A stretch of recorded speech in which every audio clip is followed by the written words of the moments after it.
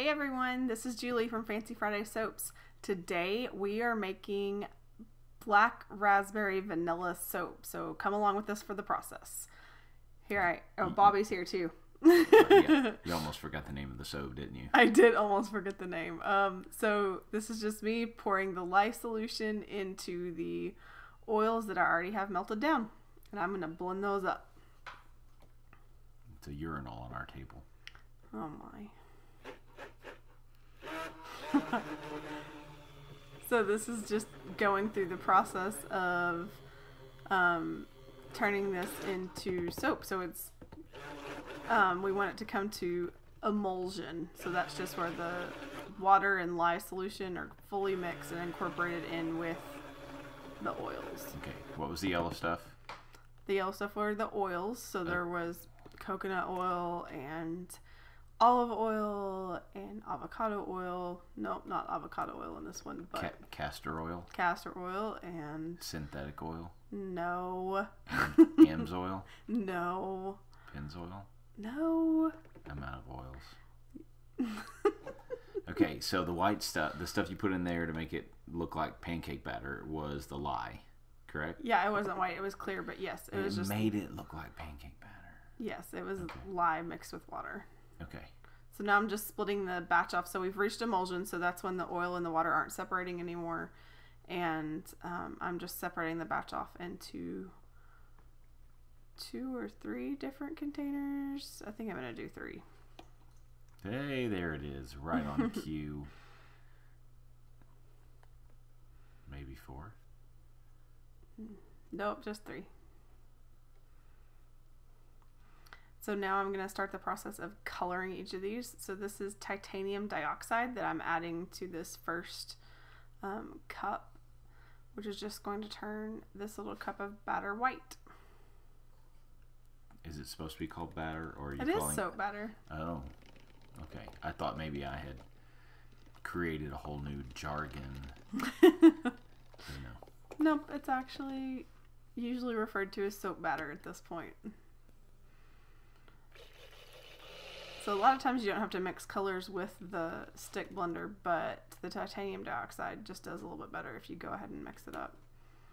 And I usually mix most of my colors with the stick blender anyway, just to make sure they're fully incorporated all the way through. Gotta clean up any drips. It's important. Is that usually when you yell for me, Bobby, paper towel? Yep. Okay. So this is mica that I'm adding. Did you see what color it was? I didn't either. I think it was Hollywood pink. 4 mica. Oh, so got a question. Yeah. So the titanium dioxide and this is magenta. Did not appear to be a powder. Was it a liquid? It was a powder before, and so what I had done was I pre-mixed it with some oil,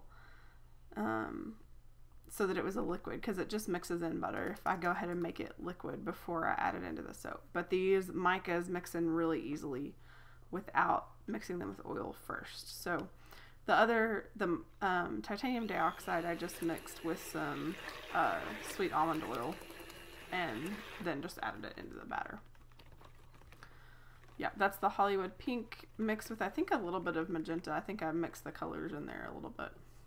Sometimes I play around with the colors and just kind of make them whatever I want to. So they named that color after me. Hollywood pink? Definitely. It's a long story. It's a long story.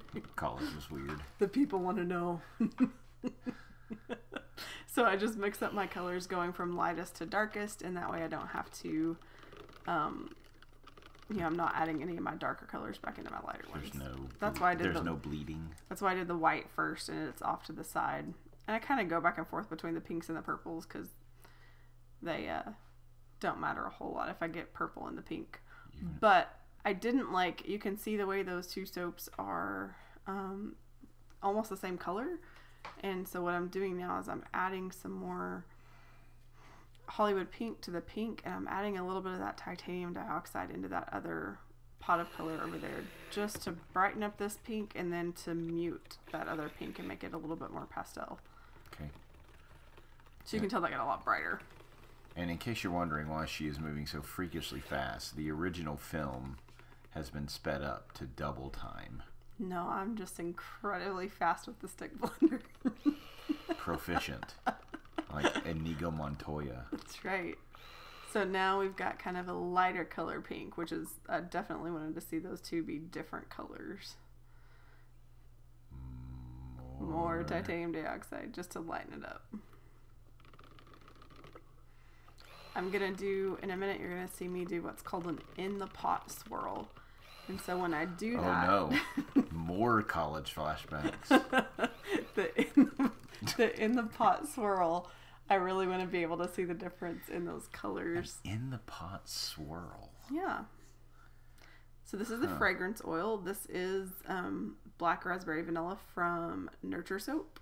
And it's just a fragrance oil that makes the soap smell good. How would you describe the scent without using the word black raspberry or I vanilla? can't, because it's a dupe for black raspberry vanilla from Bath and Body Works. Okay. So that's actually what it smells like. It smells pretty close anyway. But it's just a very sweet berry scent. A berry sweet. I see what you did there. You did it, not me. So sometimes fragrance oils will make your batter behave badly. Sorry. But I knew you were going to laugh at that. But this fragrance oil, I've worked with it before. I know that it's not going to behave. Oh, okay. All right. Time out. Yes. Before you say it again, what you... Oh, somebody is already texting about what you just said. What does behave badly mean? So it can make your soap batter thicken and accelerate. So it can make it start to basically turn into a hard soap faster. Or it can cause it to rice, or it can even cause your batter to separate. Okay. So cause it to rice. I know we've used that word before, but it's to turn white or ashy. No, I'm sorry. Okay. that's called ashing. Oh, well, Ricing. that's not confusing Yeah, at all. ricing is when the batter separates, basically. So it actually will look like kind of like rice pudding in the bowl, which I don't know if you've ever had rice pudding before. Look at me. Does it look like I've had rice pudding? Chocolate pudding? Yes. Rice pudding. Rice pudding. Rice pudding's No. a dessert, though. It's called So rice. this is the in the pot swirl. So what I do is I'm going to pour these colors into the pink in different sections. Okay. And I pour it starting up high, and then I lower, because when I pour it up high, it goes all the way to the bottom of my bowl. And then when I get down closer, it stays right there on the top. So I wanted it to go all the way through. Okay, the first in the pot swirl you did or whatever, the first dab you put in there, looked like one of those Pinterest things where the mom sticks the baby's rear end and some orange paint and then puts it on a plate. And yeah, I see that. Yeah. That's what it looks like. Yeah. You're not wrong.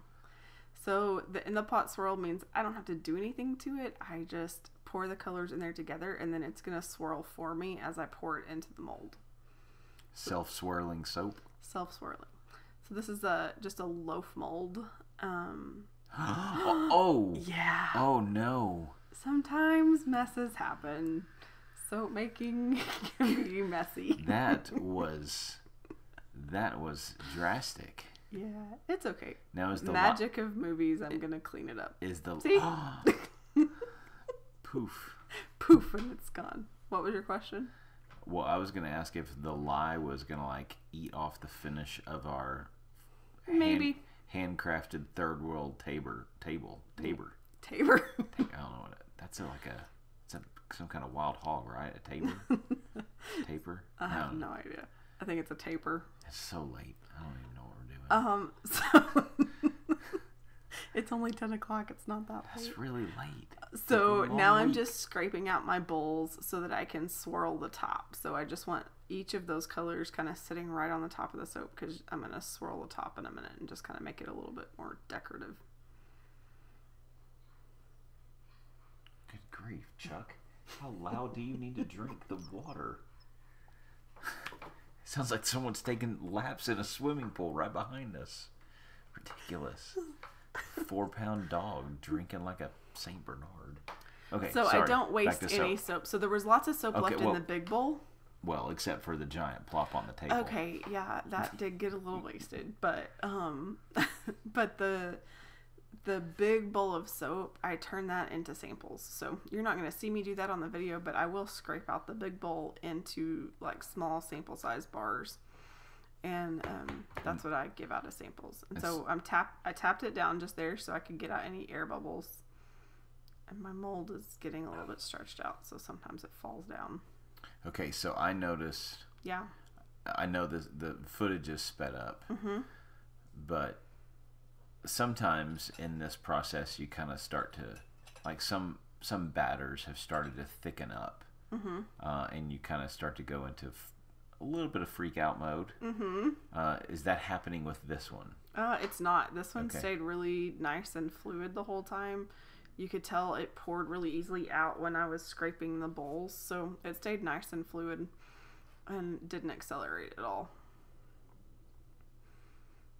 This is where I always second guess myself and wonder, do I need to add more swirls or am I just going to mess it up? I think I just left it. I've never asked myself that question about anything.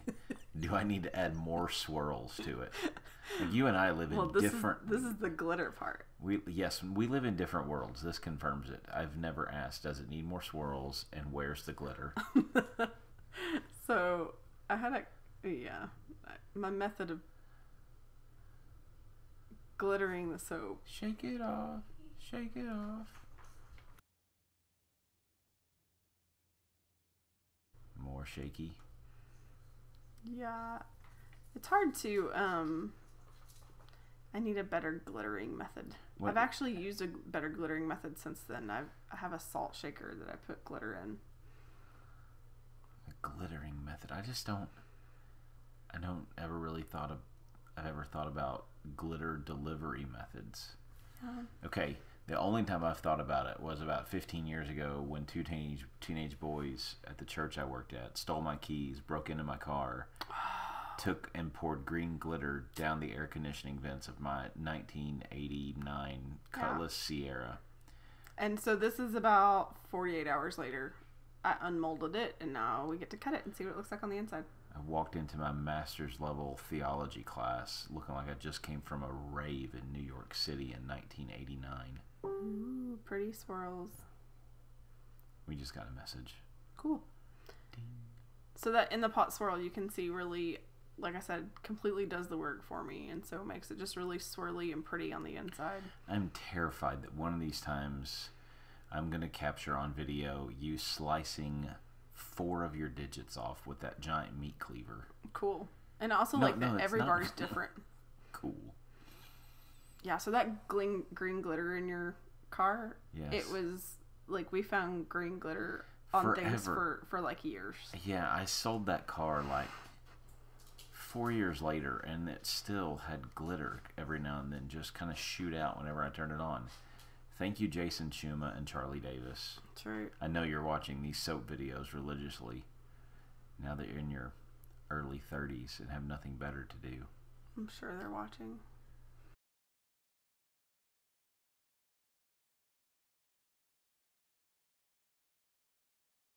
The cutting board cut from your grandfather's cherry tree that your dad made at Christmas? Is it cherry? I don't know what kind of wood it is. I should ask. I don't think it's cherry. I think you made that up. I thought it was. Cherry's kind of red. That's not red. I don't know. I'm just asking. Dad, what kind of tree is that? Yes. I'm sure my dad's watching. Hey, Daryl, what treat? Like, what am I? What a terrible question for a son-in-law to ask. Shouldn't a man just automatically know what kind of wood something is? Yeah, I think so. Obviously, not a real man. No. But yes, it was cut from our grandfather's tree. I meant not like they didn't cut down the tree to make cutting boards out of it. No. They cut down the tree. That was a gift from my dad. Yeah. He made it for us. And this is the only thing it's ever been used for, right? Yeah. You've only had it a few months, so it is now the soap cutting board. That's right. Down to the last 2 bars here.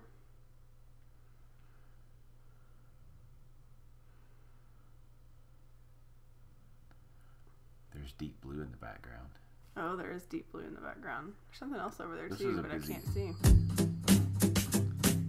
Bye. Thanks for watching, guys.